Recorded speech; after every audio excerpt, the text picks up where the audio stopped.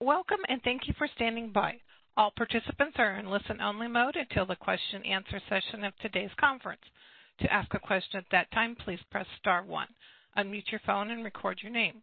Today's conference is also being recorded. If you disagree, you may disconnect.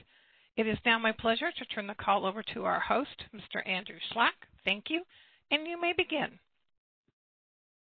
Great. Thank you, Sandy. Welcome, everyone. On behalf of the CDFI Fund, I'd like to welcome everyone to today's webinar training related to the fiscal year 2021 CDFI Fund Financial Assistance Program application. I'm Andrew Schlack, an Associate Program Manager on the CDFI Program and Native Initiatives team, and I'm joined by a number of colleagues today, including Amber Bell, who is the Program Manager for the CDFI and Native Initiative Program, as well as Elizabeth Hoffman and Matthew Pickering, who are both Senior Portfolio Managers on the team, and they will be leading us through today's workshop on the 21 Financial Assistance application. A couple of housekeeping items before we get into the heart of today's agenda, which again are going to be covered by Elizabeth and Matthew.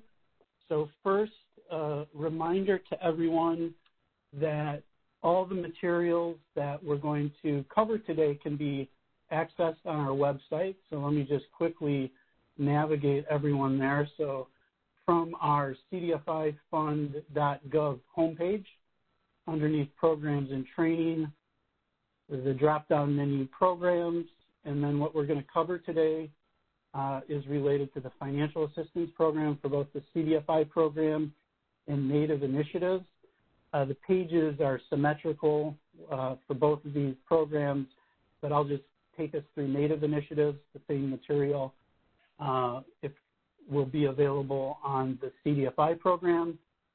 This becomes the landing page, and what we're going to cover today is under Step 2, how to apply.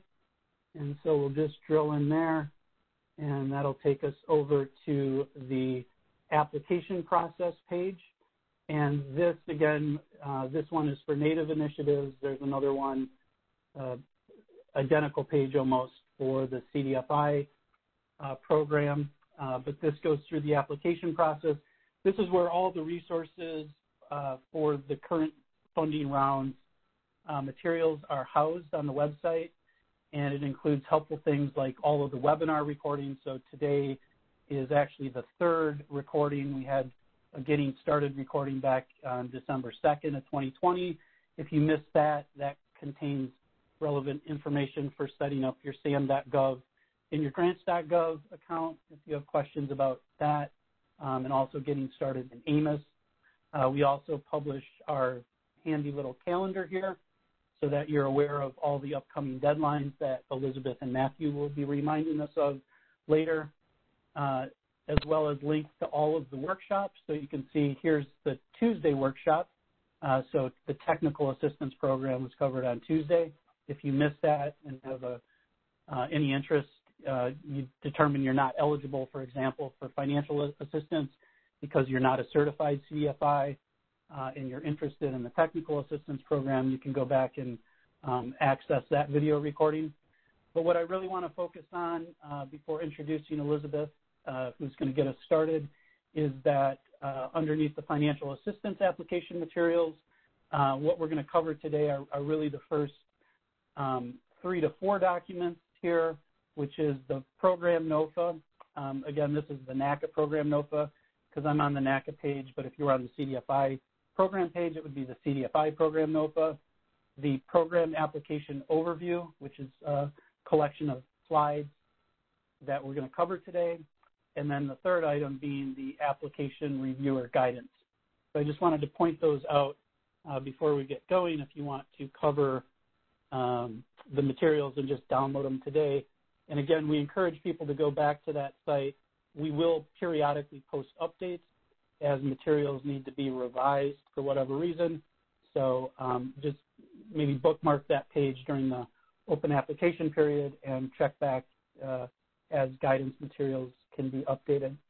So let me go now back to the slideshow here and get us in the right view.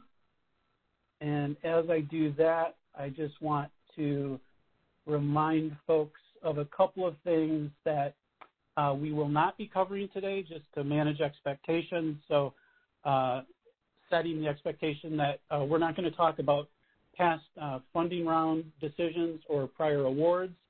We're also not going to address in detail how to enter any data within the Awards Management and Information System, or AMIS. We're not going to delve into any specific questions about matching funds, which is appropriate for core FA applicants only. And we are also not going to address questions related to the recently announced, as of today, the CDFI Rapid Response Program that NOFA came out today. And there's a whole series of webinars which we can talk about at the end of this call if you're interested in tuning into that. But today, we really want to use the limited time we have, which again is about a 45-minute presentation, which will be followed by questions and answers. We really want to leave this laser focused on the financial assistance program. And so with that, a brief look at today's agenda as I introduce Elizabeth Hoffman, who will kick us off. Elizabeth. Great. Thank you so much, Andrew. So here's our agenda for today. We'll begin with a brief overview of the CDFI Fund, as well as the 2021 CDFI and NACA programs. Our mission at the CDFI Fund is to expand economic opportunity for underserved people and communities by supporting the growth and capacity of a national network of community development lenders, investors, and financial service providers. Our vision is an America in which all people and communities have access to the investment capital and financial services they need to prosper. We accomplish our mission through a variety of programs that support CDFIs and CDEs. Today we'll be focusing on the CDFI program, a Native American CDFI Assistance, or NACA program's Financial Assistance Program.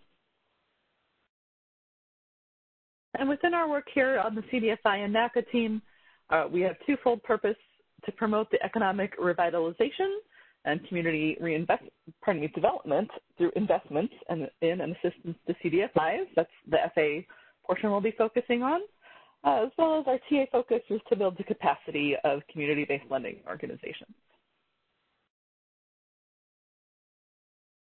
The types of organizations that can become certified CDFIs are these financial institution types: loan funds, credit unions, banks or depository institution holding companies, and venture capital funds. Looking at this year's NOFAs, Notice of Funds Availabilities, that were published in the Federal Register, it's the same certification categories we had as last year: certified CDFIs, emerging CDFIs, and sponsoring entities, which is applicable only to the NACA program. And a certified CDFI is an entity that the CDFI Fund has officially notified meets all the CDFI certification requirements. So only certified CDFIs are eligible to apply for the FA Financial Assistance Program, and you had to be certified this year by the date of February 18th. Within the Financial Assistance Program, there's the Base Financial Assistance Program, which we'll be spending a lot of time on today, as well as 3 supplementary programs that an organization can apply for related to persistent poverty counties financial assistance, disability funds financial assistance, and the Healthy Food Financing Initiative financial assistance supplements. So the financial assistance and these supplements you can apply for if you are a certified CDFI. If you are a certified CDFI that meets what we call our CECA criteria, the small and emerging certified CDFI groups, you would also be able to apply for technical assistance. With that, I will turn it over now to my colleague, Matthew Pickering, who will take us through the FA program in a bit more detail. Great. Thank you very much, Elizabeth. Before I get started on this, I just want to take a moment to say that everything we're going over today in this presentation is information that is contained within the NOFA. And the NOFA can be found on the website that you just saw Andrew navigate to on cdfifund.gov. So don't worry if you miss anything. The entire contents of this presentation, as well as the NOFA, are both online on that page. And so with that said, we're about to head into a portion of the presentation today where there are many slides with a lot of information on them. And so we're going to try to concentrate today on the information that is maybe different from last year, or that is, very critical towards understanding the funding program. If we do skip over a thing or two now and then, it will be because that is something that is substantially the same as it was in prior funding rounds. Okay, so with that said, we're going to start off with the CDFI program financial assistance. In order to be eligible, as Elizabeth had said, you must be a certified CDFI. And very specifically, that means that you must have achieved certification by the date of the applicable NOFA, which in this case is February 18th. So you must be certified by February 18th, 2021. Matching funds this year. Core FA applicants have to submit matching funds at the time of application. The matching funds requirement, as it was last year for small and emerging CDFI, CECA groups, as well as CECA groups, was waived in this year's appropriations as well. So CECA does not have to submit matching funds. And new this year, due to the passage of the Indian Community Economic Enhancement Act of 2020, what we call Native American CDFIs or Native CDFIs are also not required to submit matching funds for base FA under the CDFI program NOFA or the NACA program NOFA. And we define Native American or Native CDFI as one that primarily serves a Native community, which means that more than 50% of an organization's activities are directed towards a Native community. So award amounts for the CDFI program, we have Category 1, which is the CECA, small and emerging groups. The maximum award request amount is going to be $700,000 for that group, and the minimum is $125,000. For Category 2 core groups, our maximum request is $1 million, and the minimum request is $500,000, or 30% of your portfolio outstanding if that number is less than $1,666,700. We estimate that the average FY21 award size for CDFI financial assistance for core groups would be around $589,000, and for CECA around $300,000.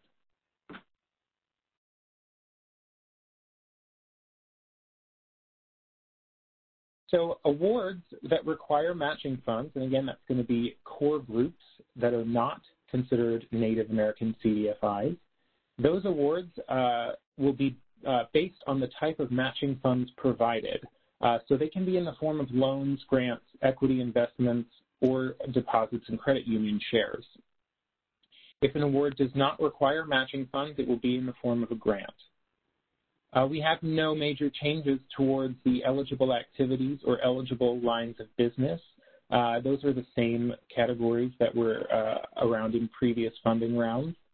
The reporting period for base FA is still 3 years, as specified in the assistance agreement. Limitations on awards. You may apply for either financial assistance or technical assistance under the CDFI program, but you may not apply for both awards.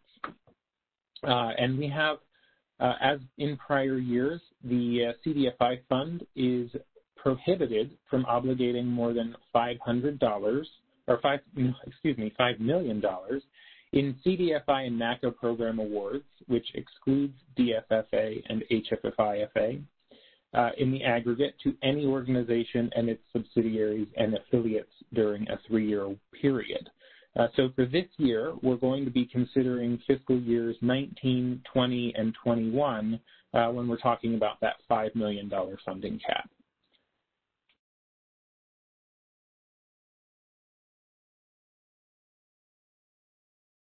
So for the NACA program financial assistance, We're going to switch gears a little bit here. To be eligible, you must still be a certified CDFI. And again, that certification must have been achieved by the date of the applicable NOFA.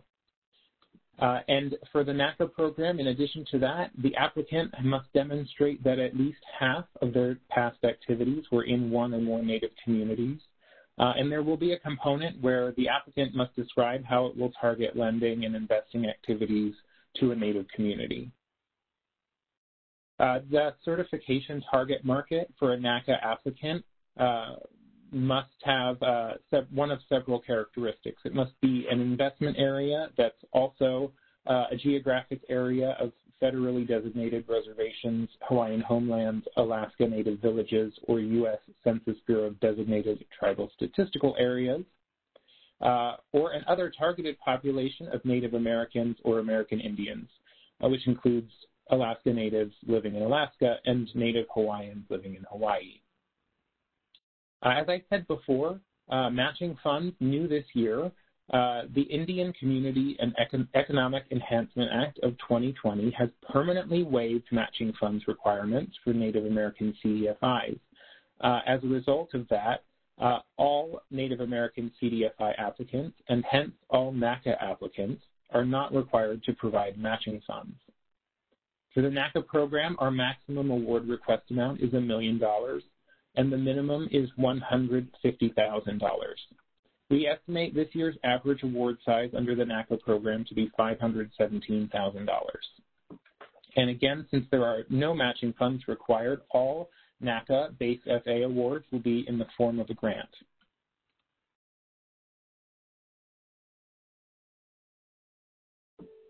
So NACA program eligible activities and eligible lines of business are also the same as in prior funding rounds. So we're not going to go over each one of those. The reporting period is still 3 years as specified in each recipient's assistance agreement. There are a couple of additional limitations on awards for NACA program recipients. You may apply for either FA or TA under the NACA program, but not for both. As a NACA applicant, you can also submit applications under both NACA and CDFI programs, but you will only receive one award. If you apply under and are selected for an FA award in both the NACA program and the CDFI program, you will be provided the FA award under the CDFI program.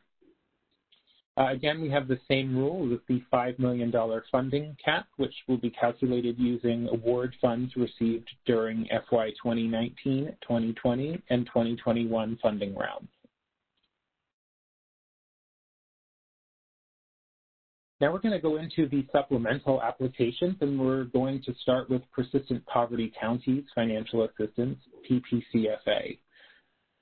To be eligible for PPCFA, you have to be a certified CDFI that submit a base FA application.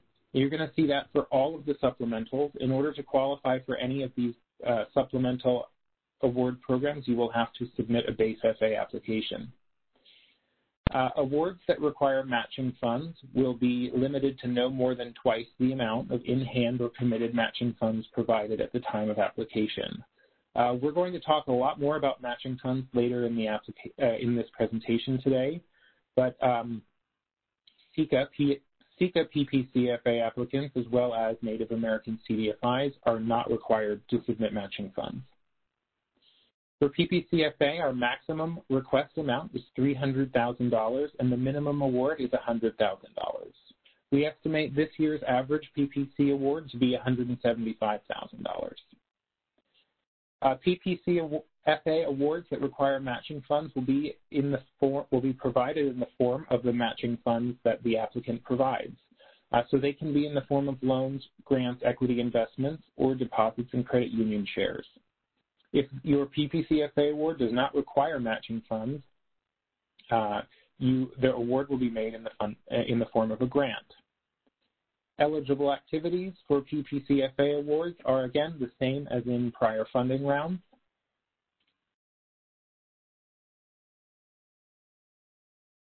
And that also applies to the eligible lines of business.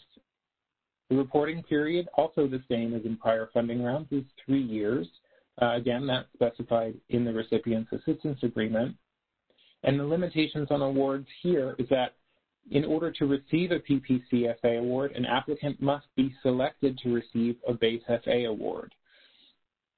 The PPCFA awards also count towards this $5 million funding cap that we've talked about already, which is fiscal years 19, 20, and 21.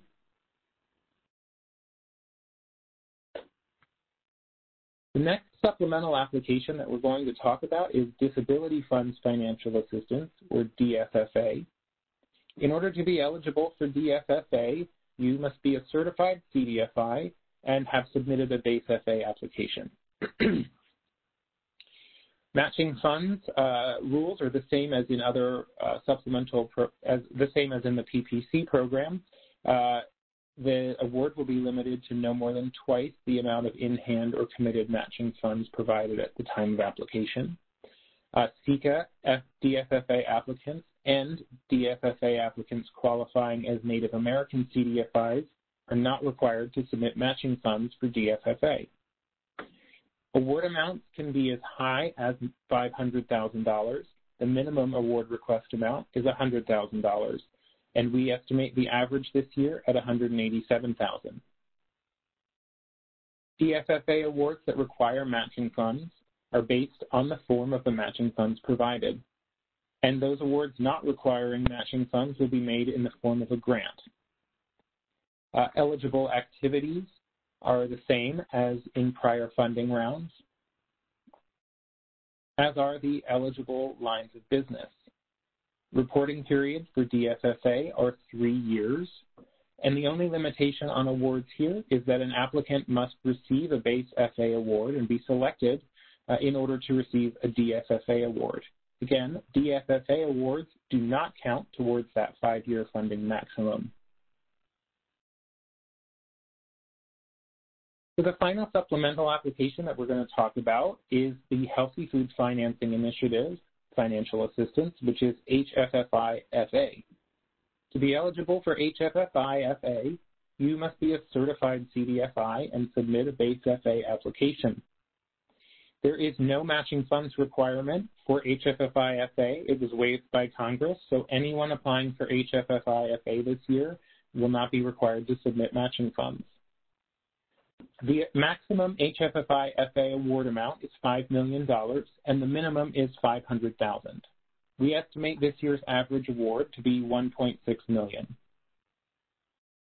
HFFI awards are all in the form of a grant this year, and eligible activities and eligible lines of business are all the same as in prior funding rounds for HFFI-FA. Reporting period is 3 years, specified in the recipient's assistance agreement. And again, because HFFI-FA does not apply to the $5 million 3-year funding cap, the only limitation that we have here is that you must receive a base FA award in order to receive an HFFI-FA award. Now we're going to take a couple of very brief moments here to go over the steps of preparing your application and just go over some key dates.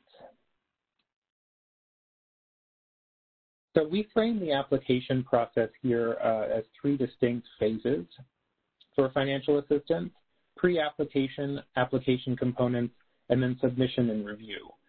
We've already had a webinar a while back about the pre-application phase, which Andrew spoke about earlier, and now we're going to cover the later phases today. So applicants should make sure that they review all of the application materials on the Step 2 page that Andrew navigated us to earlier. That material will be added to on a rolling basis, so keep checking to make sure you're using the most up-to-date information.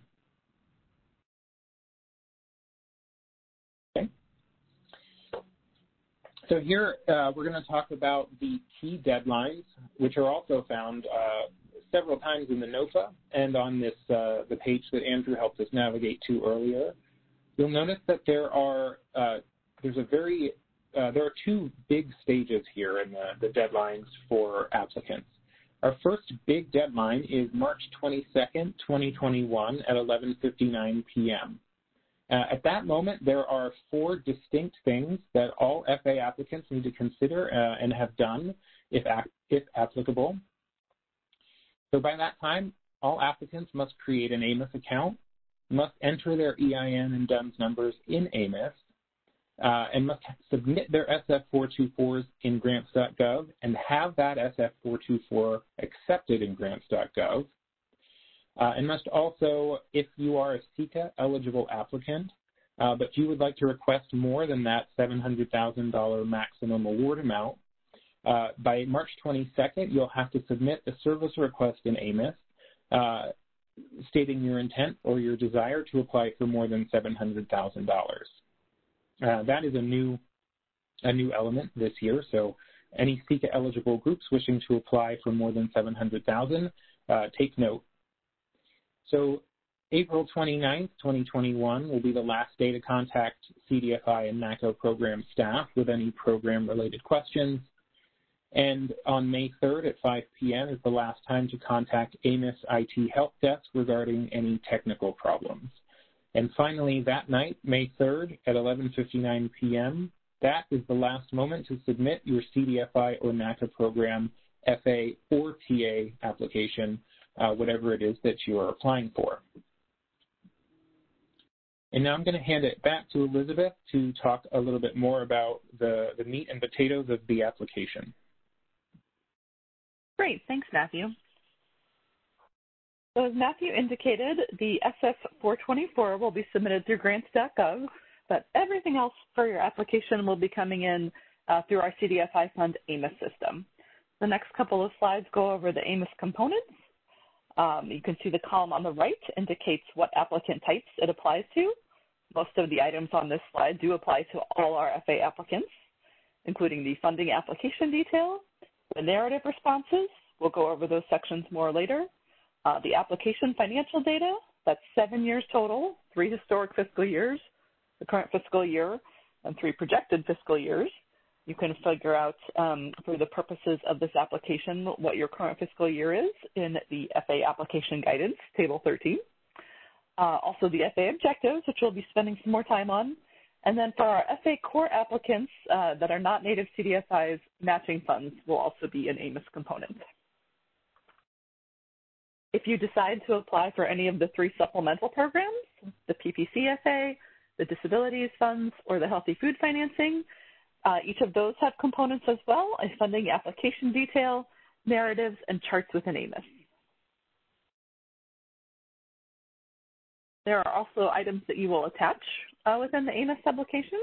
The resumes for your key staff, either as a PDF or Word document, your organizational charts.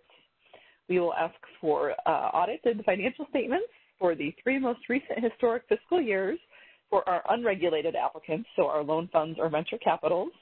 And also for unregulated applicants, we will ask for a management letter from your most recent historical fiscal year, which is detailed more in Table 10 of the NOFA.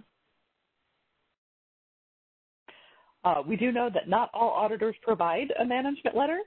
So if you need to submit the statement in lieu of the management letter, which would be your own assessment of your internal controls, there is a template within the AMIS application this year that will walk you through exactly what kind of information you need to provide. For our unregulated applicants, we will also ask for your current year-to-date on unaudited financial statements. And then FA applicants can choose to apply as a community partnership. There's some more information on this in the guidance, and if that applies to how you'd like to apply, there is a community partnership agreement that you must attach. This next section of attachments is applicable to our FA core non-native applicants. There are a variety of types of matching funds, as Matthew talked a little bit about and we'll be hearing more about. If you are using retained earnings as a matching fund source, there is a specific Microsoft Excel workbook calculator available on our website that you'll need to attach. Those regulated institutions using retained earnings calculators will also need to attach their call reports. And if your matching funds include either equity investments or deposits, then documentation of those are required at the time of application. So now let's step back and look a little bit more broadly at the base FA application. The narrative responses are going to be in the following 7 sections: executive summary, business strategy, products and services impacts, market and competitive analysis, management and track record, financial position, and growth and projections. Please note that your FA awards, including any supplementals, can only be used for eligible activities. Those vary a bit by institution type, as shown on here, but broadly the 5 are financial products, financial services, loan loss reserves, development services, and capital reserves. No change in this from last year. And note that your activities must occur in an eligible market or your approved target market. This slide contains the eligible lines of business that you can expend the award in, which is also contained in the NOFA and the guidance. And please note that with the exception of our depository institution holding company applicants that are going to carry out their awards through their subsidiaries, awards cannot be passed through, transferred, or co-awarded to other third-party entities, including affiliates, subsidiaries, or others without prior written consent. Okay, so a key part of the base application, base FA application, is selecting an FA objective, and that is broadly what your organization is going to aim to do with your FA award. There are 7 possible FA objectives, which we will go into a little bit more detail on in a minute. And as you're selecting that objective and doing your projections, please keep in mind that you can select more than one, but that does not make you more competitive. It is perfectly fine, and the majority of our applicants select just one FA objective. If you do select one, well, you have to select one, but if you select more than one, all of them will be included as performance goals and measures, or PG&Ms, that you'll need to meet in your assistance agreement.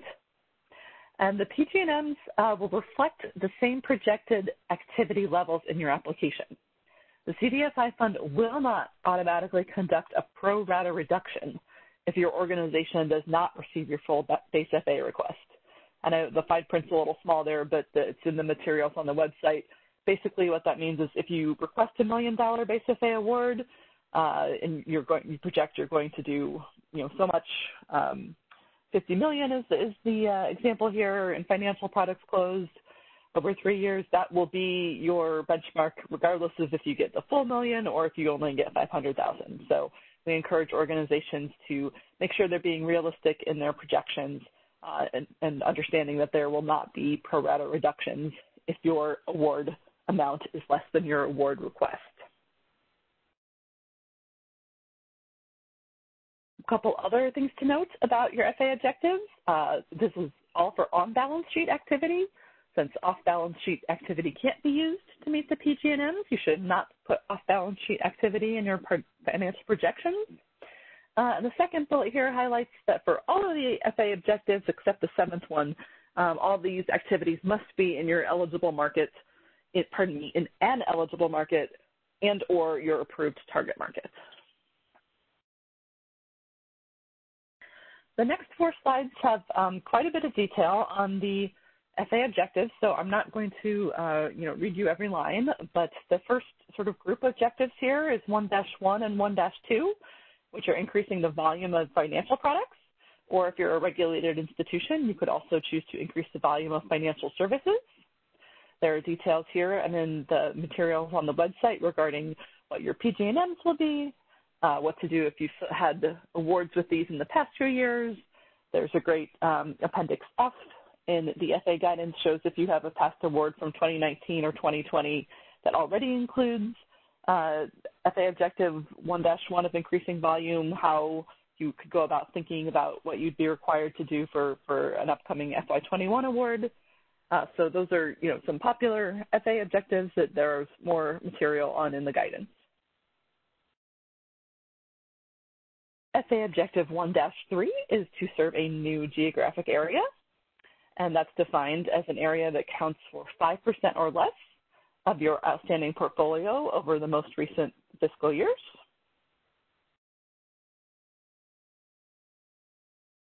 The next category of FA objectives is 1-4, 1-5, and 1-6, which respectively are new financial products, new financial services, or new development services. Again, there's sort of this 5% threshold. For example, it would count as a new financial product if it constituted 5% or less than your outstanding portfolio for the most recent year. And there's some information as well. Similarly, if you've had a recent award with a new financial product as your PG&M, for example, you cannot choose the same one for an FY 2021 application. The last FA objective, 1-7, is to serve a new targeted population. This would be, a group that your agency is not yet serving, and the PG&M for this objective will involve submitting a service request through AMIS to modify your approved target market to include this new targeted population. In the next few slides, we'll take a little bit to go through each of the supplementals in a little bit more detail. All three supplementals are evaluated independently from the base FA application and do not affect the amount. PPCFA, so these requests are not scored. This is based on if you are working in persistent poverty counties, you can apply for this. Pretty much that's the requirement, and there's a narrative about how you serve those counties, but this is awarded based on the total number of eligible applicants, funding availability, your portfolio size track record. This is a pretty basic supplemental. Awardees of PPCFA will be required to close 100% of that amount in award or equivalent funds by the end of the 3-year performance with interim goals. The disability funds also are a supplement to the base FA that is evaluated independently. The application is within AMIS, will be completed at the same time as the base FA. And successful applicants are those that will demonstrate that they are increasing or expanding products to address the challenges of individuals with disabilities, specifically in areas around asset development, affordable, accessible, or safe housing, employment opportunities, and access to assistive products and services that support health and community living. For the purposes of our DFFA program, a person with a disability is one who has a physical or mental impairment that substantially limits one or more major life activities, or a person with a history or perceived as such, as defined by the American with Disabilities Act. And if you are a successful DFFA recipient, you will be required to close an amount equal to or greater than 85% of your total DFFA award.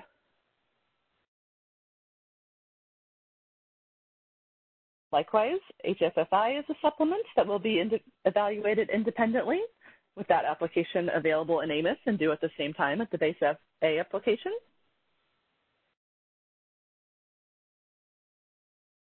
And these awards support financing activities supporting healthy food retail and non-retail outlets, where the majority of that loan or investment would be devoted to offering a range of healthy food choices.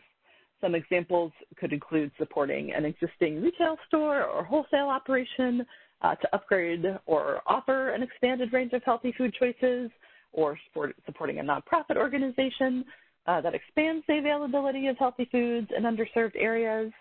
The definitions for healthy foods and healthy food retail outlet are included in the NOFA and drawn from USDA. And successful groups will have 2 PG&Ms, one stating that they must close 100% of the total assistance provided over the course of the 3-year period of performance, and also that of the total award amount, 75% must be closed to healthy food retail outlets located in food deserts. With that, I'm going to turn it back over to Matthew. All right, thank you, Elizabeth. So now we're going to dive into some of the details of matching funds and supplemental application information. So matching funds are required for all core FA applicants, with the exception of Native American CDFIs, at the time of application. Now that applies to your base FA, PPCFA, and DFFA applications. For those who require matching funds, their FA award will match the type of matching funds provided. So what that means is if you provide matching funds that are in the form of a grant, your award will then also be in the form of a grant. Please note that applicants need to provide evidence that at least 50% of the requested award amount that they've requested is either in hand or committed at the time of application submission.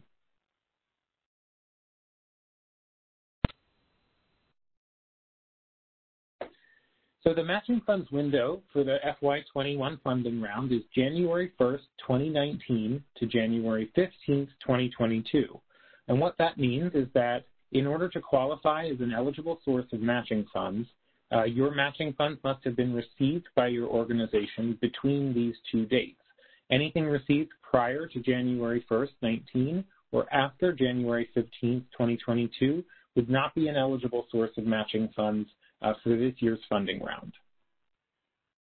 Now, if a matching fund source is received between January 1st, 2019, so the opening of the matching funds window, and the application deadline, the CDFI fund will be considering that source as in hand at the time of application.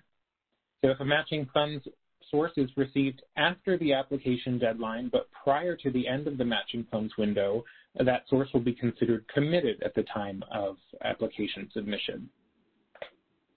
If you're selected to receive an award, that recipients that require matching funds have to provide evidence that 100% of the award amount that they've received in the form of matching funds are in hand before the CDFI fund will make any payments. If less than 100% of your award amount is in hand in matching funds at the time of application, we'll give you a little bit of extra time to submit evidence of in-hand matching funds. You'll have until January 31st, 2022 to submit that extra evidence of in-hand matching funds in order to get your award payments started. So the matching funds requirement for CECA FA, HFFI FA was waived for this year's funding round. And matching funds requirement, as I had said earlier, was permanently waived for Native American CDFIs who apply through either CDFI or NACA program because of the Indian Community Economic Enhancement Act of 2020. So CECA FA, HFFI FA, and Native CDFI applicants are not required to submit matching funds for any award. And as always, matching funds are not required for CDFI or NACA TA applicants. We accept a variety of different types of matching funds, including grants, loans, retained earnings, in-kind contributions, equity investments, deposits, and secondary capital. All matching funds that you submit must be non-federal sources, and you can refer to Table 9 in the CDFI program NOFA, and also refer to the fiscal year 21 matching funds guidance, which is on our website, for details, more details on eligible and ineligible sources of matching funds. So if you submit matching funds in the form of a loan, we need you to verify that the loan has a term of 3 years or more. You can also use other sources as a loan, which includes lines of credit and loan renewals that happen within the matching funds window. If you're selected to receive an award and you have matching funds as a loan, you'll receive your award in the form of a loan and in the amount of the loan that you submitted as matching funds. And that loan will have the terms in accordance with our standardized loan product, which I'll go over with everybody in just a minute. The CDFI is not going to permit anyone to change their form of award if their award has been issued in the form of a loan. So unfortunately, if you have submitted your matching funds in the form of a loan and you would like to change that after the fact, that will not be possible. So a loan, matching funds in the form of a loan, the award will be in the form of a loan. So here's an overview of our standard loan product terms. This is largely similar to standard loan product of prior years. Again, the one thing that has changed here, you'll note, is that due to the interest rate changes over the past year, our standard loan product interest rate is lower at 0.66% fixed. These loans have a 13-year term with principal payments due in years 11 and 13 and semi-annual interest payments.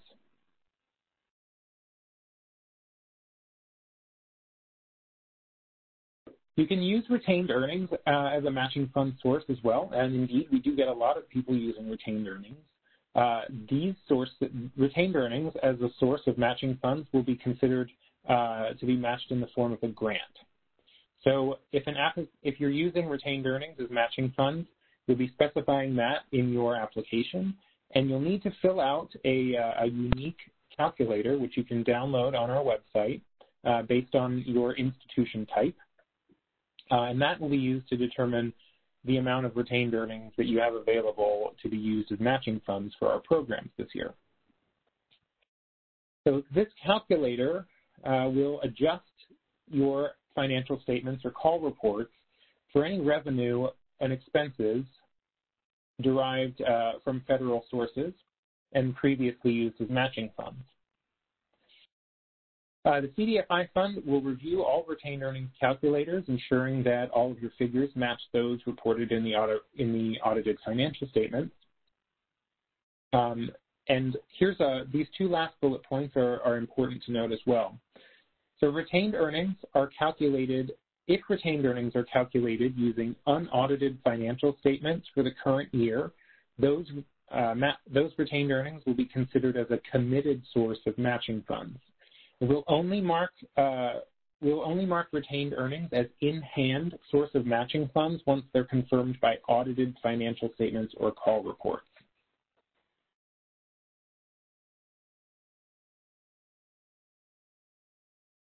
The CDFI fund does not require applicants to provide documentation of matching funds at the time of application when the matching funds are in the form of loans and grants, which also includes in-kind contributions. However, if you're submitting retained earnings, shares, deposits, equity investments, or secondary capital as your matching fund source, you will be required to provide extra documentation at the time of application. All matching funds eligibility requirements are detailed in the CDFI and NACA program NOFAs and the fiscal year 2021 matching funds guidance, which is on our website.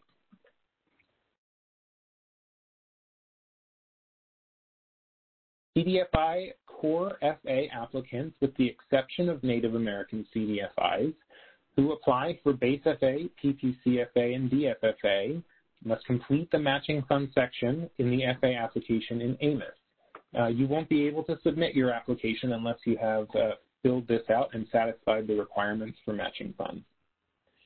For applicants that are submitting their matching funds in the form of grants, in-kind contributions, loans, shares, deposits, equity investments, and secondary capital, that matching funds information will all be incorporated into the matching fund section of the FA application. Those submitting matching funds in the form of retained earnings are required to submit that completed retained earnings calculator Excel workbook as an attachment to their application. And if you say that you're going to submit retained earnings, the AMIS will require you to submit that application as an attachment. Each source of matching funds that you submit to the CDFI fund must contain some specific pieces of information, including the provider's name, whether that source is in hand or committed, the form of the matching funds, the contact name and some additional information, the amount of the matching fund source, the date of receipt, and an associated eligible FA activity. You'll also be asked to make several attestations for each matching fund source, including that source is non-federal or that it has lost its federal character, and that appropriate documentation of the matching fund source that meet our requirements can be provided upon request. If your matching fund source is in the form of a loan, you'll also need to attest that the loan term is 3 years or greater.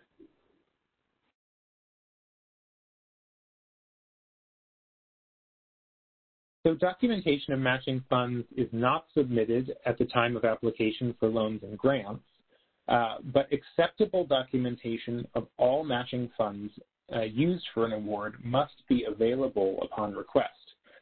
So refer to the CDFI and NACA program NOFAs and the matching funds guidance for what it means to be an acceptable form of matching funds documentation. This is important to note, though, because the CDFI fund reserves the right to audit fiscal year 2021 FA recipients' matching funds documentation to ensure compliance with our program eligibility rules. So if you're called upon to submit any information, please make sure you are aware of what that information needs to be and keep it on hand. And since we just went over a lot of very technical information about matching funds, we're going to take a break here and do a very quick quiz. So Elizabeth, are you ready to take this review on matching funds with me? Oh, yes, I love pop quizzes. Excellent. So true or false? Applicants are required to enter matching funds information directly into AMIS. That would be true. Correct. So applicants will have to enter information into the matching funds section of the application in AMIS. In addition to that, some other types of matching funds are going to require additional documentation as well. So true or false? Core FA applicants that do not qualify as Native American CDFIs must provide evidence requested award amount in-hand or committed matching funds at the time of submission. Let's see, 50%. Yes, that's also true. Correct.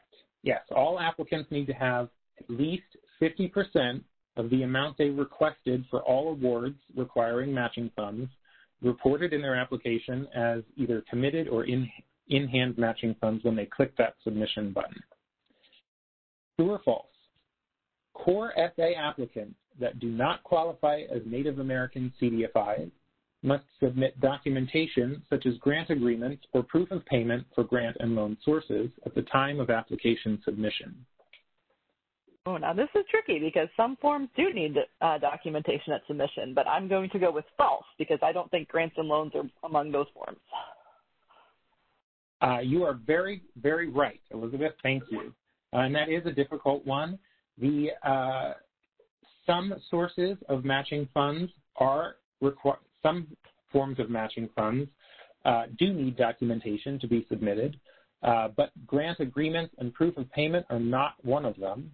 However, we do want you to make sure that you have those documents on hand in case the CDFI fund requests to see documentation of your matching funds. So true or false? Last question. Retained earnings must be calculated using the CDFI fund's institution type specific calculator. I'm going to go with true and note that when you're uploading that calendar, it is your responsibility as the applicant to make sure that you are picking that Excel file and not a picture of your cat or some other file instead. Very true, yes. You do need to submit the retained earnings calculator that fits your institution type when you submit your application if you are using retained earnings. Okay, so Elizabeth, we'll hand it back to you now to wrap things up. Great, thanks everyone. I know this is a long, dense presentation, so thanks for sticking with us. Again, the slides are all available on the web. In this last section, we are going to talk a bit about the evaluation process, as well as reminders and deadlines. So remember, there are two big deadlines. The first one is March 22nd, 11:59 p.m. That is when your AMIS account must be created. Your EIN and DUNS numbers must be entered in that AMIS account. Your SF-424 must be submitted via grants.gov. And if you're a CEGA group that wishes to apply for more than $700,000, that is to apply as if you were a core group, you must submit a service request in AMIS requesting that by this March 22nd deadline. The second big deadline then is for all the program application materials to be submitted within AMIS on or before May 3rd, 2021 at 11:59 p.m. Now we're going to talk briefly about the base FA application evaluation process. There is a whole evaluation process document on the website that lays out the 5 steps. The first is the eligibility review, where we ensure that each applicant meets the NOFA criteria. Step 2 is a financial analysis and compliance risk evaluation. For the compliance risk evaluation, we use an application assessment tool that uses answers reported by your organization in your application about some compliance questions, as well as if you've received prior awards, some of your reporting history, and that comes out with a score of 1 through 5, with 1 being like highest or best score. Applicants scoring 1, 2, or 3 on the compliance risk evaluation automatically move on. An applicant that scores a 4 or a 5 will be further evaluated by CDFI fund staff. A similar tool, the financial assessment tool, is used for our unregulated institutions with a score of 1 through 5 that produces something very similar to the CAMELS scores, which are used for regulated institutions. Again, that must have a rating of a 3 to pass on, with no significant material concerns from the regulator. Just to note, based on scoring from the last 3 rounds, more than 99% of all applicants pass this step and move on to step 3. Step 3 is the business plan review. This is conducted by 2 external community development finance experts. They will be overseen by CDFI fund staff. The intent is to ensure that your business plan is comprehensive, sound, and achievable. From step 3 here to step 4 is where most of the cuts occur. Per the NOFA, this happens on a percentile or a percentage portion. The top 60% of core applicants move on from step 3, and the top 70% of CECA and the top 70% of NACA FA.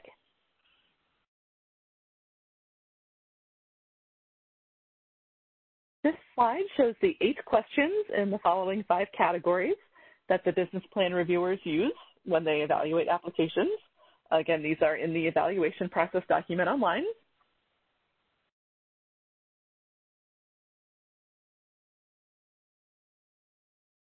Which takes us to step 4, the policy objective review.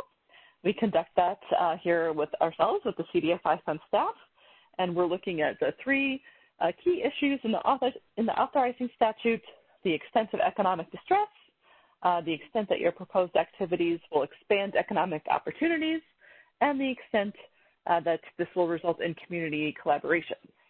There's also a due diligence review performed during step 4. Some applicants will not be recommended for an award based upon this.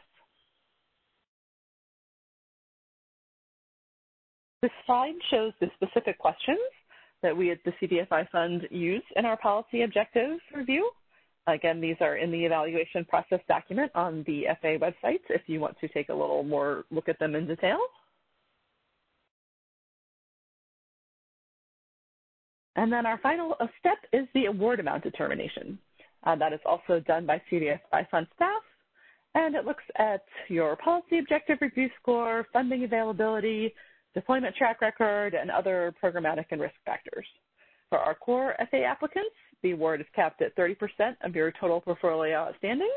For CECA, it's capped at either 75% of the total portfolio outstanding or the minimum of $125,000. And for NACA, it's capped at 100% of the applicant's portfolio outstanding.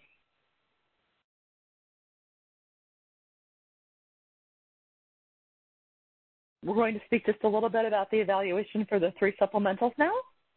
The PPCFA request, again, if your application makes it to step 4, if your base FA application makes it to step 4, then your PPC will be evaluated. These requests are not scored per se, but the award amounts are determined based on funding availability, the requested amount, your historic track record of deployment, pipeline, PPC projects, factors like that. The disability funds applications, if your base FA application makes it to step 4, are evaluated, and these are scored on a 3-point scale, 1 to 3, with 1 being the highest score. And the award amounts are determined based on the requests and other factors, including the deployment record, minimum award size, and funding availability. Likewise, the Healthy Food Financing Supplementals, if you apply for this program, it will be evaluated separately if your base FA application makes it to step 4 of that process. And this is a score, this one's scored on a point system, and then the points are grouped. And the award sizes here will be determined, again, by minimum and maximum award size, the request, and factors such as your deployment track record and pipeline of healthy food projects. Before we get to our final reminders, a couple notes on the award payments.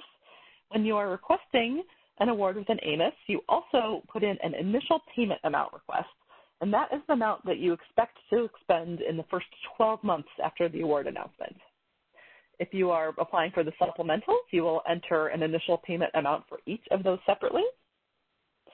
And if you are an applicant that requires matching funds, initial payments will also take into account your matching funds that are eligible.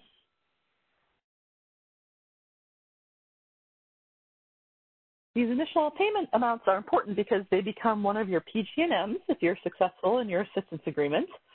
Specifically, you will be required to spend 90% of that initial payment amount within the first 12 months of the period of performance. And then the second half of PG&M 5-1 is spending the equivalent of 100% of your entire award by the end of the period of performance.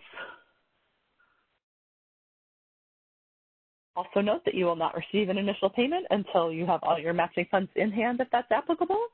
And you have to state this amount in AMIS or you will not be allowed to submit your application. We wanted to show the slide with the deadlines one more time as a reminder. There's this cluster of deadlines happening around March 22nd, including this new one for our CECA eligible FA applicants who wish to apply for FA awards greater than $700,000, essentially sort of applying as a core. You must submit a service request via AMIS by that March 22nd deadline. There is a slightly different application that gets launched in AMIS for core versus CECA, and it's based off of the eligibility. So if you would like to apply in the other category, you need to let us know. And then the dates here are listed about the last day to contact us for questions about the application, contact for IT help, and the final application submission is May 3rd, 2021 at 11:59 p.m. Eastern. This slide shows some different contact information.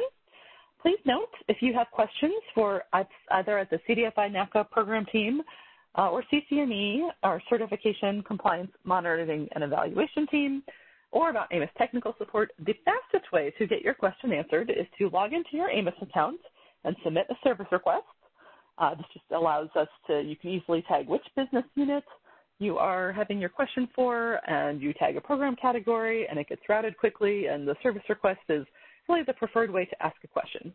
You can also email one of these email addresses here, and note that grants.gov and sam.gov, which we didn't speak about in detail today because those were in the pre-application webinar, but the CDFI fund does not run those websites. So if you have questions about sam.gov or grants.gov, you need to contact them directly, and we've provided that information on the screen. Here as well are the links again for both the CDFI fund CDFI program site and the NACA program site, which contain all the materials. And application materials may be added on a rolling basis. So that concludes our presentation for today. And Andrew, maybe you could navigate us one more time to those resources on the CDFI Fund webpage real quick before we take questions and answers for anyone who might have missed it at the beginning of the webinar. Great, terrific. So Sandy, you can start teeing people up for asking questions, and I'll just pause while you do that, and then I'll navigate to the website. So Sandy, if you want to come on in and let folks know how they can answer questions. Okay. Thank you. If you'd like to ask a question over the phone, please press *1 Unmute your phone and record your name. Again, that is *1 to ask a question. If you need to withdraw it, it's *2. One moment while we wait for any questions to come in. Andrew, go ahead. Great. Appreciate that, Sandy, and wonderful job, Matthew and Elizabeth. That was a lot of content, so we're standing by to answer any questions that folks might have. But as callers may have joined us a little late, just navigating to where all these resources are on the website. Again, if you go to the cdfifund.gov homepage, underneath the ribbon here, Programs and Training Programs, and we have both our CDFI program and our Native initiatives. I showed how to get there with Native initiatives initially, so I'll just go into the CDFI program, and this is the landing page for all of the CDFI program resources. And down at the bottom, what we've covered today and what will be of interest to you as you're applying for the funding that's available that Matthew and Elizabeth talked about. Materials are under Step 2, Apply. And as you drill in there, you can see here, as we shared earlier, the pre-application webinar is posted already. So this is on the grants.gov and sam.gov and AMIS systems that you'll need to register on, as well as the funding round schedule.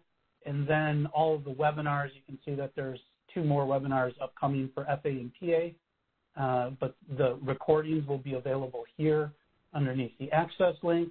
And then lastly, as we shared, the materials for the financial assistance program are available here, including obviously the NOFA and all the materials that were covered today, but also, as Matthew and Elizabeth have talked about, information on matching funds, all the supplemental programs, as well as the retained earnings calculator. And the last thing to point out here is the AMIS training manual. So as people are filling out the application, all of these documents are great resources to have on hand. And also just a friendly reminder to check back there periodically, as they are subject to change and be updated. And we will put the date that the new material is updated, so you'll know, if we need to provide a revision, this would say, February 25th if we had a new frequently asked question. So these are all great resources. And at that point, I'll just put up the slide again. We're laser focused on the financial assistance program today, and so we'd ask any callers to limit their questions to this program. And Sandy, do we have any questions? Yes, you do. The first question comes from Lori Glass. You may go ahead. Thank you. For purposes of calculating your net asset ratio, if you have equity-like debt that is on your balance sheet, but it's qualified or categorized as debt, is there a way that can be considered as equity in calculating the NAR? Why don't I take this question? And the answer is, all the financial data inputs that we're collecting, we need them tied to audited financial statements. So it's really the presentation of the auditor. We want to, rely on audits or call reports to confirm the data that's put in there. So if there is any mismatch between the way that you have, that your auditor might present the data, that you want to explain, a nuance that this is, equity type debt, it's highly concessionary, its terms are, whatever the parameters are, like it's long-term debt, highly concessionary, that sort of highly subordinated. Any information like that can be explained in the narrative. But again, the data that's collected in the application financial data inputs needs to match your audit. And that's what our staff will be comparing it against. Okay, great. And then closed loans, are closed loans for like multiple advanced loans? Is it the amount outstanding, or is it the amount of the commitment at closing?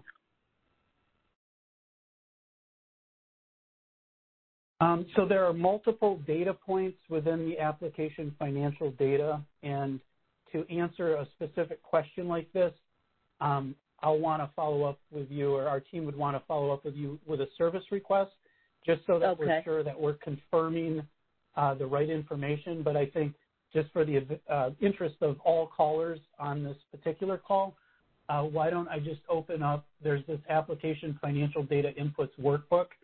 And if we open this up and we can just show everyone, this is a resource that we post online. Again, this is not submitted as part of the application, but it's used to help you prepare your application financial data. There are both, income statement, balance sheet, and loan portfolio data points. If you have a specific question about what's included in one of those data points that is not, described in the guidance, again, there's a guidance document that will define all of the terms on this sheet and what it's measuring. But to answer your specific question, if it's about your on-balance sheet loan portfolio closed, that would be closed during the period, so it would be the fiscal year, and so it would be last year's loans closed. You would not have to net out the amount that's been repaid. But again, we want to answer questions like this specifically for your organization or any other organization through a service request. But I'm glad you asked the question because it gave us an opportunity to showcase this tool and make a post. Thank you very much. I appreciate the answer. The next question comes from Sanjay. I'm not going to attempt to say your last name. I apologize. You may go ahead.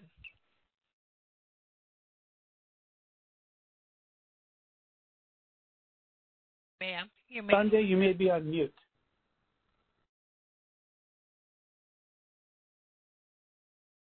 We're not hearing Sanjay. Sanjay, was that you? Check your mute button. Hi, are you referring to me? My name is Shanti. Yes. Oh, I'm so sorry. No, that's fine. I could barely understand, so that's all right. So go right ahead. Okay, just a real quick question. Can you explain eligible market? We understand what our approved target market is, but what is generally the eligible market?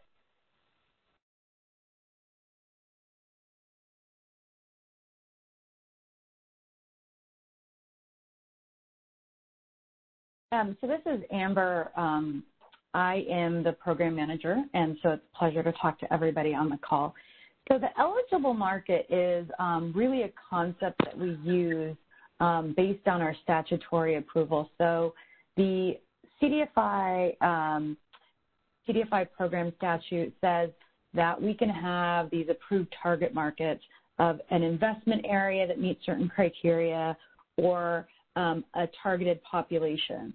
And so when you apply for certification, you pick one of these. So you say, oh, well, I'm going to serve low-income census tracts in Charleston, for example. Or you could say, I am going to serve African Americans in the state of Missouri. So, right, that's like the general target market, so you know what you're talking about. Well, the eligible market concept is basically just take that and take off the borders. So an eligible market is any investment area that is low income, census tract, or has high poverty or high unemployment. And then any low income person anywhere, or any African American, Native American, Hispanic, Alaska Native.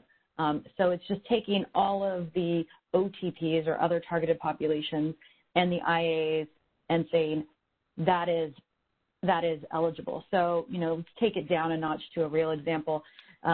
Say, for example, you have an target market of Native Americans in South Dakota, but you also, a Native American in North Dakota would like you lend to them.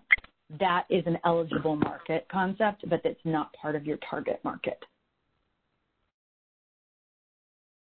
And so if they get, if you get awarded, you could count that loan to the Native American North Dakota as part of meeting your FA objectives. Is that more clear? Are you able to hear me? Yeah. Oh, thank you. So yes, so basically, if the target market is low income, then the eligible market, would that still have to be low income, or could it be Native? No, it's anyone. An eligible market is anybody, as long as they meet the criteria that they live in a low income census tract, like an investment area, approved investment area, or that the geographic boundaries are taken off. So you have to maintain certification. You have to lend 60% of your activities to your approved target market, right? But to count towards meeting your objectives in the CDFI and NACA program, say, for example, you choose PG&M 1.1, which is increased volume, any loan you make to an eligible market, to someone who is low income, for example, regardless of the geographic boundaries of your target market, counts. I understand. Okay, thank you. So it would really be the criteria of the approved target market, but you're removing the geographic boundaries. You cut out for a second. I'm sorry. I'm sorry. I said I understand. So it would be your approved target market, but you're removing the geographic boundaries. And if your approved target market was only investment areas, I'm also adding in the other targeted populations. Okay. Thank you very much.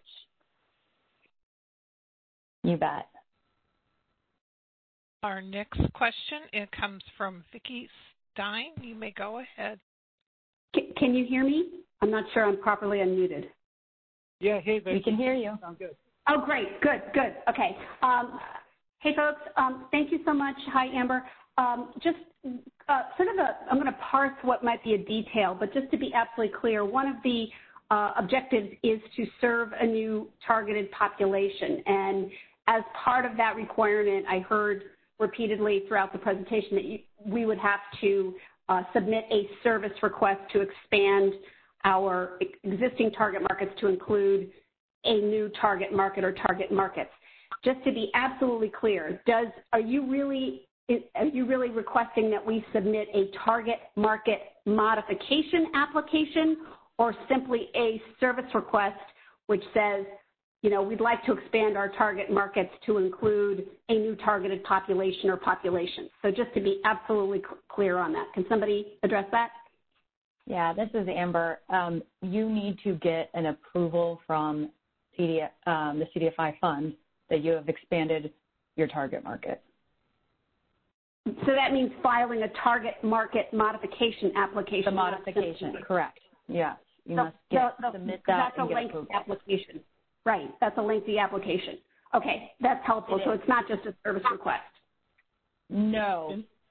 And just to clarify, that's over the performance of the award. That's not concurrent with applying for an FA award. Absolutely. I noted that distinction, that in the past you had to have that certification request in and pending at the fund by a date prior to the deadline for the submission of the FA award. And now you're saying over the period of, I believe, I haven't read it carefully, but it's like 2 years or 3 years, an organization would have to make a target market application submitted to the fund as part of the, if they are awarded an award as part of the compliance requirements.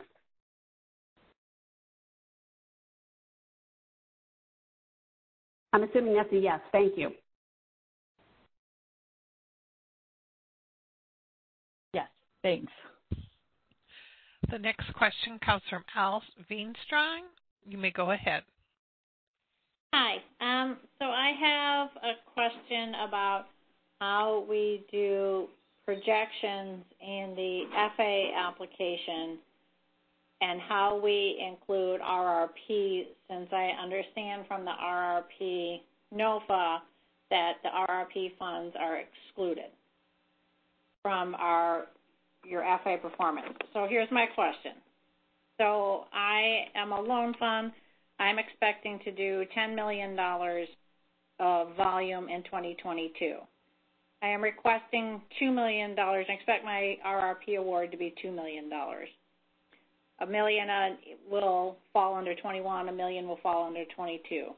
So then when I'm doing my FA application, do I put in that I'm expecting to do $10 million of loan volume in 22 or 11?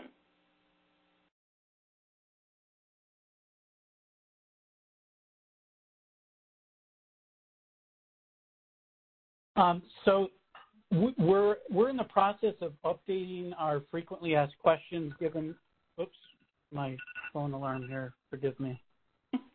And so we're in the process of updating the document I pulled up here is the frequently asked questions.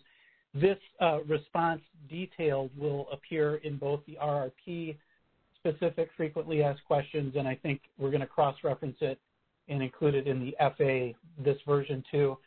I'm gonna suggest that maybe we pause on this unless a teammate wants to go into some level of detail. But the answer is a little bit easier to sort of look at the response that has been developed, and we're waiting to post it. Okay. So I might suggest we put a pin in this, and if there's a question once these are released, and frankly, I think they're up. Somebody on my team can correct me if I'm wrong. They are up at the CDFI RRP website currently, and I can direct you there. I'm just waiting for confirmation. Yes, they are. So that's Amber. This is Amber, just to help out. Yes, we will, exactly like Andrew said, we'll update this since the RRP was announced today. However, you can go, and there's a whole section around considerations for CDFI and NACA assistance. And the interaction with RRP. So more to come, but there is some nice guidance, at least for FAQs, that will help you for now until we publish that. Awesome, thank you. Yep, and I'm just, I pulled up the RRP website, so it's cdfifund.gov/RRP, and those facts where the response occurs is item number 7, yep. And we're going to post those on the FA side in short order. Thank you. Of course. The next question comes from Emily Powell. You may go ahead. Hi, thank you. My question is about the guidance about on-balance sheet loans. So I see the guidance says loans that an applicant may have originated but then sold or participated out are not to be counted in the total on-balance sheet loans. So that makes perfect sense to me when answering the question about your portfolio. Is that same guidance to be applied when an applicant is entering their new originations for each year? You're specifically Correct. Asking about the projected. Yeah, we care about your capital at risk as an indicator of your impact, if you will. And so the capital that you're putting at risk is what we're calibrating there. So you would include the same measure in projected periods. Okay, and so when applicants are putting in their past performance as well, if they made loans that they held on, their balance sheet for a couple of weeks or a month, but they were on balance sheet when they originated them, you don't want them to include those in the originations number? No, they should include those because, sorry. Well, so those numbers will come from your audit for historic periods. And so it's at it's the as of date of the audit, which we talk about in the application guidance. So for, balance sheet loan portfolio items, let's just say it's a 12/31, it would be the, portfolio as of the same time period. So it would be, the 12/31 number. So even if you, originated 100% of the loan in September and then you participated it out and your, capital at risk by 12/31 was only 25% of that loan, that would be the number that would tie to that, on balance sheet loan guarantee. Yeah, I follow that for when you're reporting on your portfolio balance. I'm a little confused when it comes to whether or not you should report loans as when you're asking, like, what have you originated, which I think is a past year number if I'm remembering correctly, but certainly a projection. So this is Amber. Let me just help you. Is it that Okay. you clearly what Andrew said was absolutely correct for the balance sheet point in time, but when we're trying to tie this to what you report in the TLR. So if you close a loan on your balance sheet, hold it for a week, and then sell it, then you would report that in the TLR, the transaction level report, and that it would also be reported in the loans closed as like the cumulative or the income statement-esque, right, equivalent for loans. So the answer is yes. Okay. And is that same guidance true when people are making their projections? Yes, because it's parallel. We use the TLR, the transaction level report, to help populate the PPR, the performance progress report, right, which shows your PG&Ms. And so what you put into your projections is what we use for your PG&Ms. Got it. Okay. Thank you. Yeah, so I like to think of it as that through line, right? What you put in the past is equal to what you put in the future is equal to what your PG&Ms are and what is in your assistance agreement and what you report. Yeah, that makes perfect sense.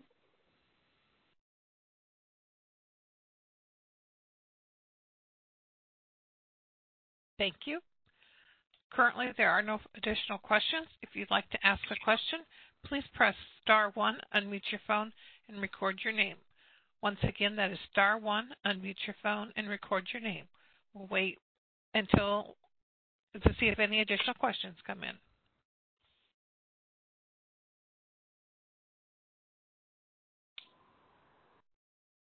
Our next question comes from Mark Edelman. You may go ahead. Yes. My entity is eligible to be a CECA, and we've also received, since the last audit, a significant potential match amount. And so I'm kind of wondering about the odds or the pluses and minuses applying under a core application versus a CECA application. And I guess the thing that jumped out at me was the 75% of outstanding portfolio award determination for CECA versus 30% of the core 2 outstanding portfolio. Are there other considerations there?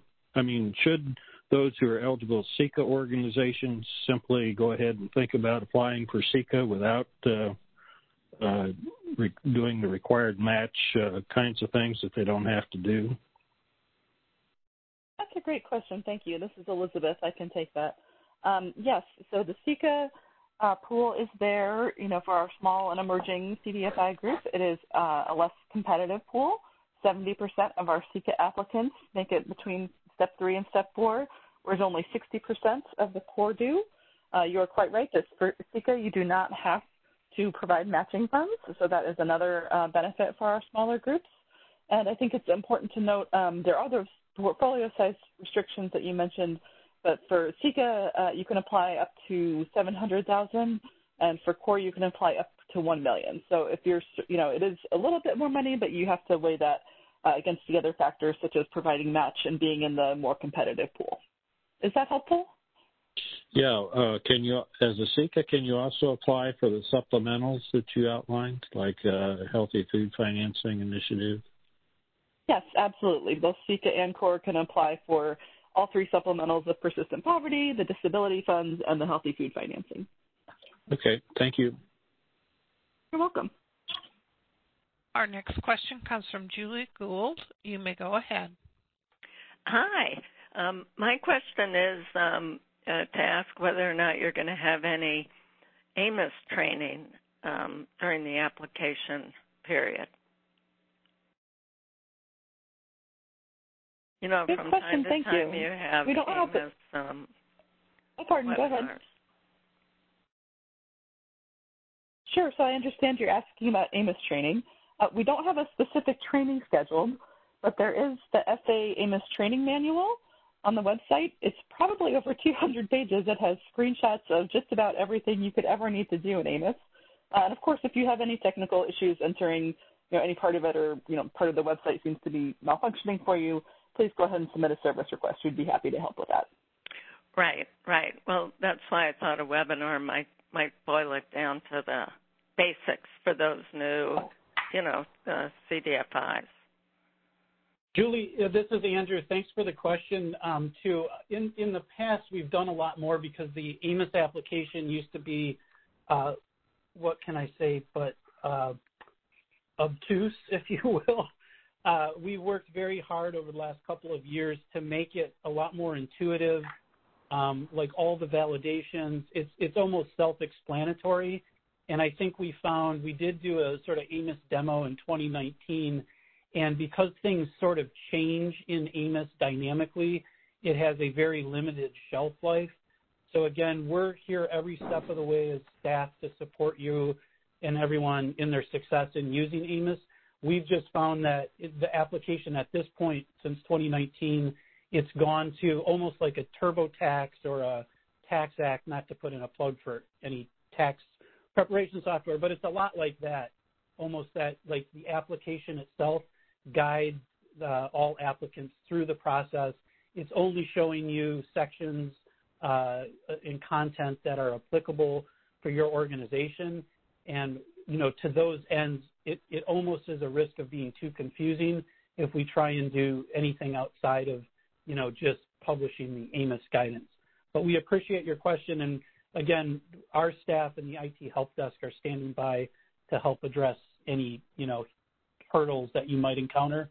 But last year, I think our service requests, were so far down with like actual AMIS issues that in the interest of time and, coordination, we're not going to be producing any additional AMIS training. All right. Thank you, Andrew. Thank you. Of course. Our next question comes from Terry Hubblestead. Hello, can you hear me? Yep, a little bit. Okay.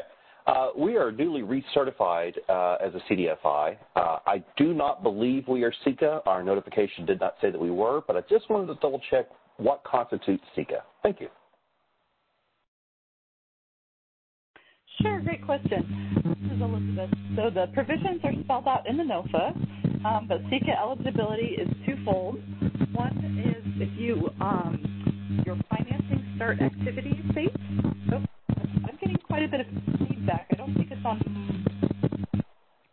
Can you hear me? Yes, ma'am. Okay, great. Sorry.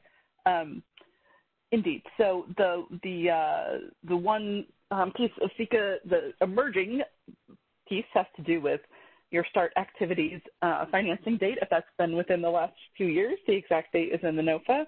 And then the other is related to your total asset size as of your most recently completed historic year. So for our unregulated institutions, the asset size cutoff for CECA is $5 million.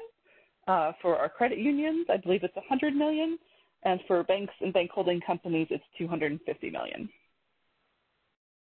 Thank you, ma'am. I did read that, and I just wanted to confirm. Thank you. You're welcome. This time, there are no additional questions. If you'd like to ask a question, please press *1, unmute your phone, and record your name. Once again, that is *1, unmute your phone, and record your name. One moment, please.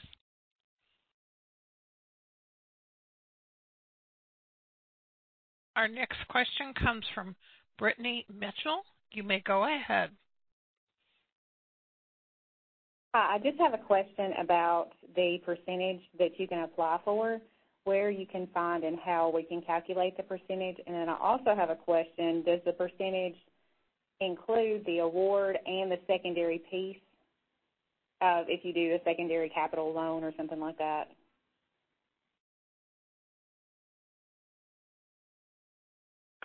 Hi, this is Elizabeth. I can answer the first part of your question. So the size restrictions about how much you can apply for are based on your total portfolio outstanding as of your most recent fiscal year. So that, again, will be an amount coming from your audit. And the way AMIS works is you'll first put in your request. It might seem a little backwards, but you go ahead and put in what your request amount is, and then you go complete your financial data.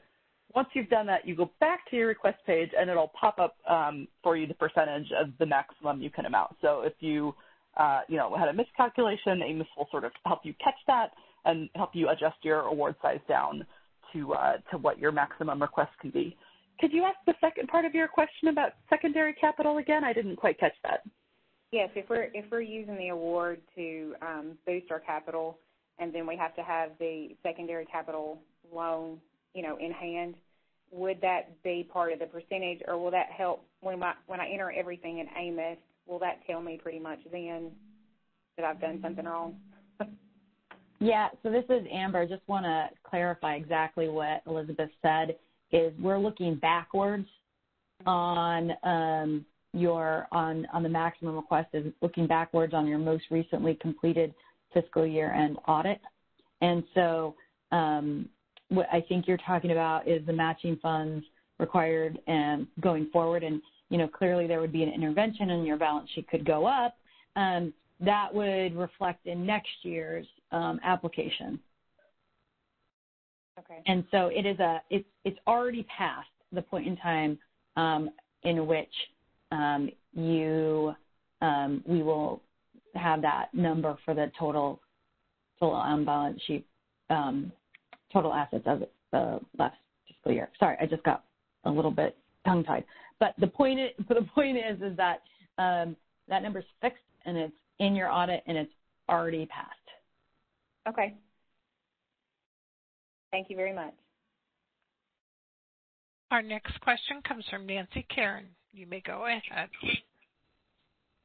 Hello. I'm asking about PPP lending as it's dramatically impacted our portfolio this year, our net assets, the whole range of activities that have impacted our portfolio from PPP.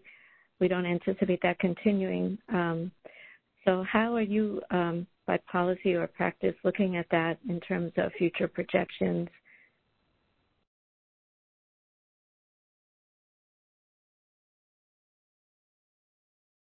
That's a great question. Thanks. We certainly understand that many of our CDFIs have been working extensively with the Paycheck Protection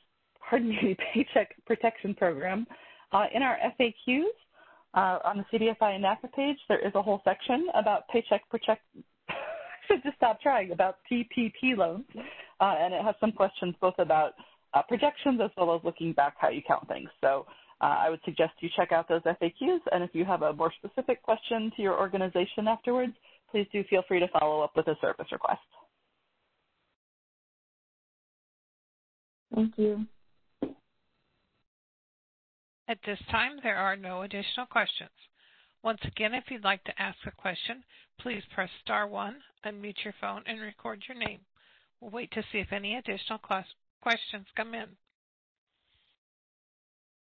Great. Thanks, Sandy. And while we're teeing up for the last maybe couple of questions as we're coming up at 3:45, I'll just take us back to the website and put a couple of placeholders in, if you haven't already, a couple of upcoming webinars for, again, the FA and TA application.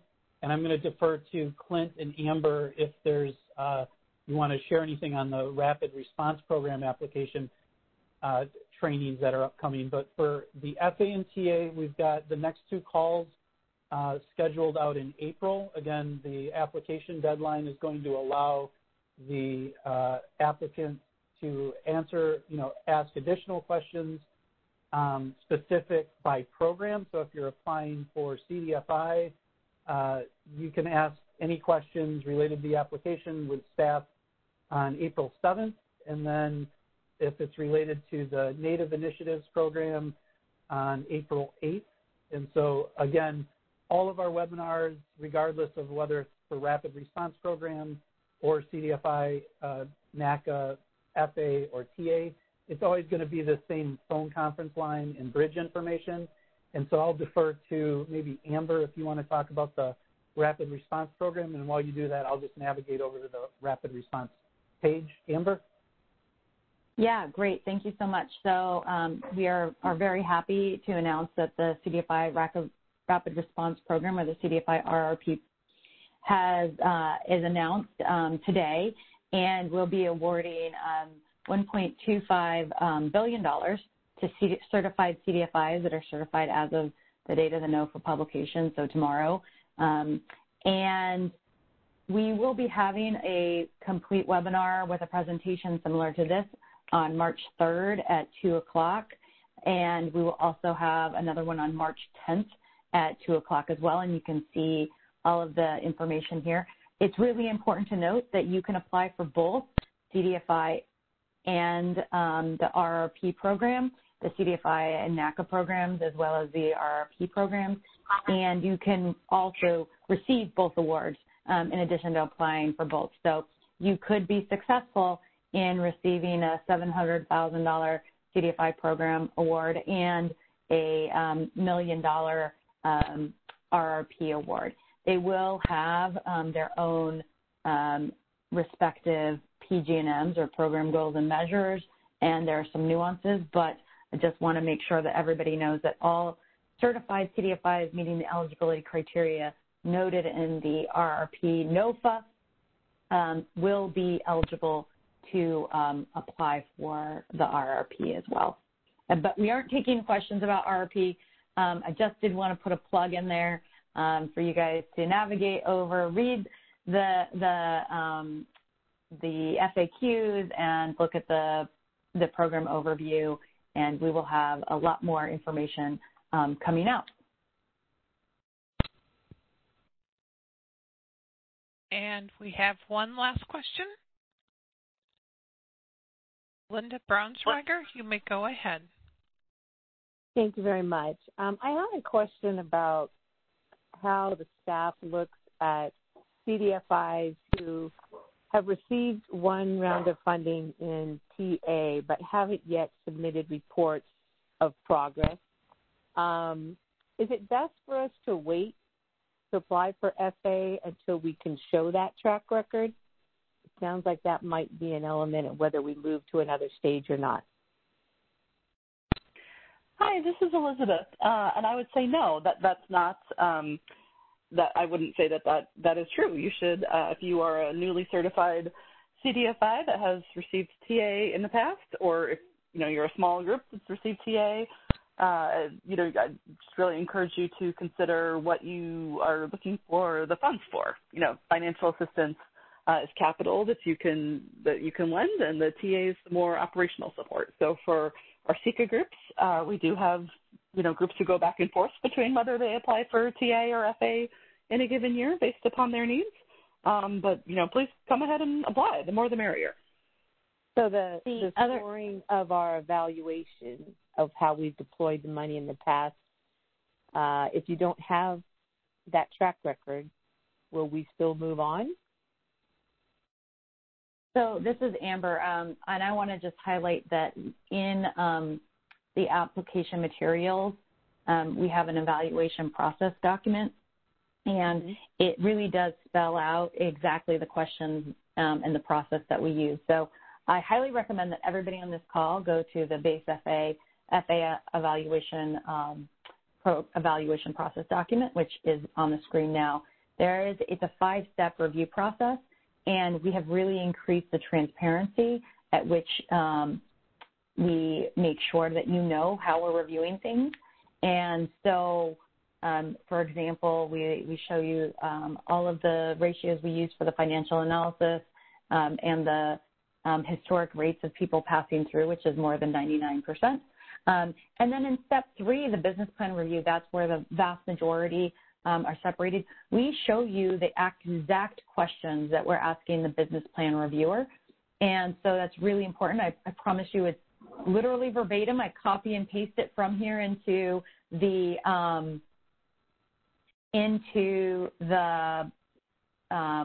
this document and into the guidance documents for the reviewers. So these are the questions that the external reviewers are using to answer your questions and evaluate your application. And then further into step 4, we also have the questions listed that the internal staff use to evaluate impact. And those are exactly the questions that the people reviewing your application will use. Excellent. Thank you so much. You bet.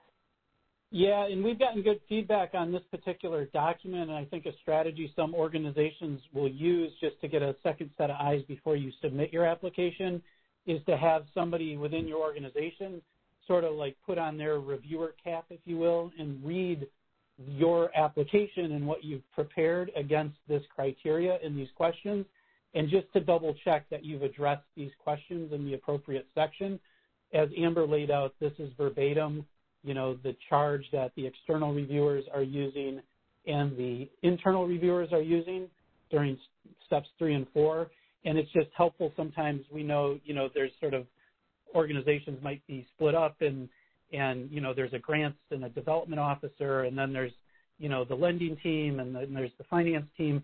This document is really arranged so that anyone within your organization who has an interest might just take a read through a particular application and use this to make sure that all the questions are addressed. And that's just, you know, some helpful feedback and in addition to what Amber added, just to complement how this document has been used successfully by other organizations.